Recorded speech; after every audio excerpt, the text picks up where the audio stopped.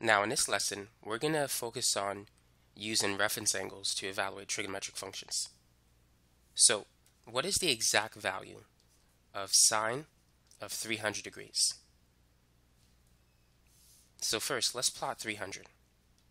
300 is in quadrant 4. If you recall, this is 0 degrees, 90, 180, 270, and 0 is the same as 360. So 300 is close to 270. So this angle here is 300 degrees. Now let's turn this into a right triangle. The reference angle is the angle between the terminal side and the x-axis. So you can see that it has to be the difference between 360 and 300. So the reference angle is 60. Now you need to know your special right triangles. You need to be familiar with the 30, 60, 90 triangle. Across the 30 is 1, across the 60 is root 3, across the 90 is 2. So across 60, it's going to be root 3, but y is negative in quadrant 4. Across the 30 is 1. X is positive in quadrant 4.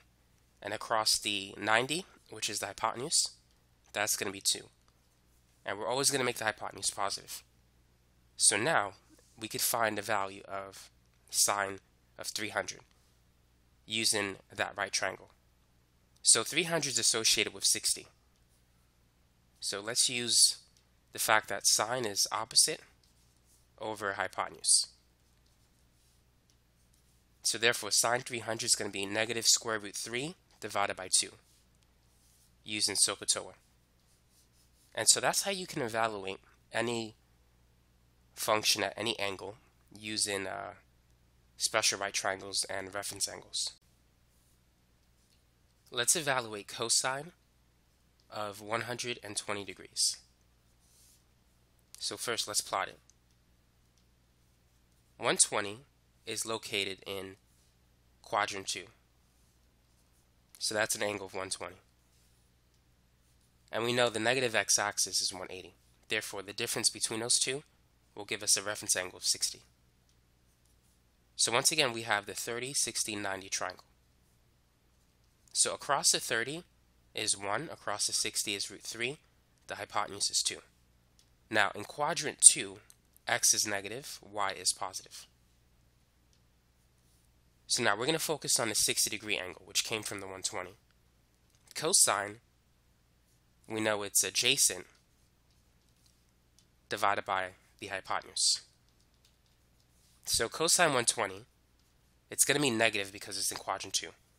It's equal to the adjacent side divided by the hypotenuse, so cosine 120 is negative 1/2. Let's evaluate tangent of 7 pi divided by 6.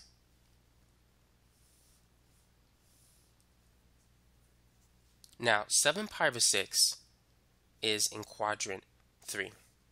If you recall, this is 1 pi over 6, 5 pi over 6, 7 pi over 6, and then 11 pi over 6.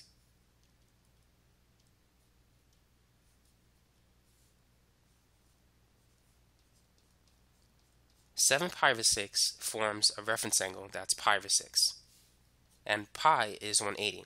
180 divided by 6 is 30. So we got a reference angle of 30. So once again, we have the 30, 60, 90 triangle. Across the 30 is 1. Across the 60 is square root 3. Across the 90 is 2. Now, in quadrant 3, both x and y are negative. So now we could evaluate tangent 7 pi over 6. Tangent is equal to the opposite side divided by the adjacent side. So it's negative 1 divided by negative square root 3, which is 1 over square root 3, and then we're going to have to rationalize it. So tangent 7 pi over 6 is square root 3 divided by 3. And so that's the answer. Try this one. Find the value of sine of negative 135 degrees. Feel free to pause the video and work on this. Negative 135 is located in quadrant 3. Now this is negative 180. That's a straight angle. So therefore, the reference angle is 45. So what we have is a 45, 45, 90 triangle. Across the 45 angles is 1. Across the 90 is the square root of 2. So hopefully you remember the 45, 45, 90 reference triangle. Now in quadrant 3, we know that x and y are both negative. So now we could evaluate sine of negative 135. Sine, focusing on this angle, is equal to the opposite side divided by the hypotenuse. So it's negative 1 over square root 2. And if we rationalize it, it's going to be equal to negative square root 2 divided by 2. And so that's the answer for this problem. Try this one. What is the value of secant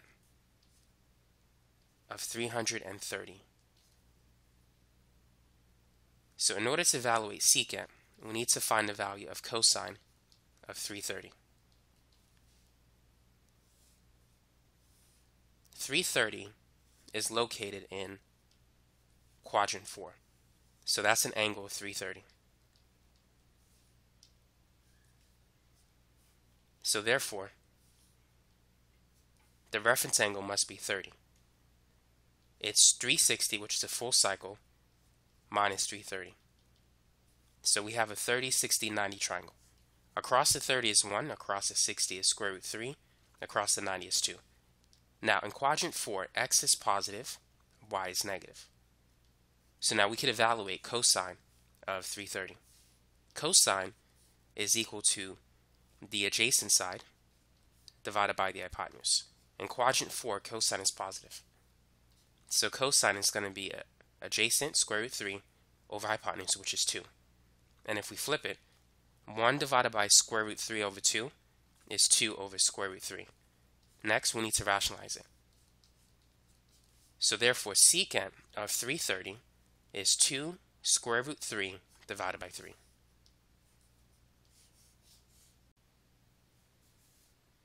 Here's another one that you could try. Tangent 11 pi divided by 4. So let's plot it. Now this is 1 pi over 4, 3 pi over 4, 5 pi over 4, 7 pi over 4, 9 pi over 4, 11 pi over 4 is in the same location as 3 pi over 4. Those two are coterminal angles. Now if you recall, to find the coterminal angle, you need to add or subtract by 360 or 2 pi. So 11 pi over 4 is more than 360. It's greater than 2 pi. So we got to subtract by 2 pi, which is the same as 8 pi over 4. And this will give us 3 pi over 4, which is in quadrant 2. So let's draw the triangle in quadrant 2. The reference angle is going to be pi over 4, which is 45. So we have the 45, 45, 90 triangle again. So this is going to be 1, 1, square root 2. And in quadrant 2, x is negative, but y is positive. So to find tangent 11 pi over 4, which is the same as tangent 3 pi over 4, is going to be equal to the opposite side, relative to this angle, divided by the adjacent side. So it's 1 over negative 1. So the whole thing is negative 1. And recall, tangent is negative in quadrants 2 and 4. Let's work on this example. Cosecant of negative 4 pi divided by 3. So go ahead and try that one. Cosecant is 1 over sine.